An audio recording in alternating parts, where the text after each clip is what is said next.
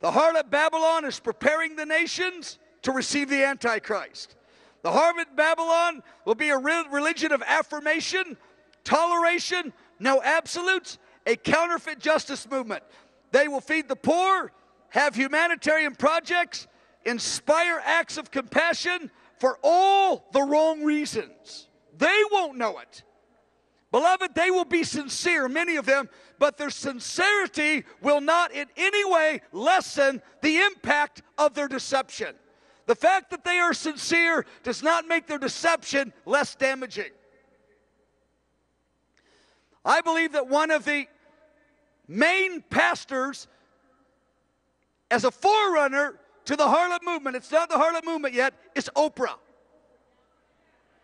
She is winsome, she is kind, she is reasonable, she is utterly deceived. Utterly deceived. A classy woman, a cool woman, a charming woman, but has a spirit of deception, and she is one of the clear pastors, forerunners to the Harlot movement.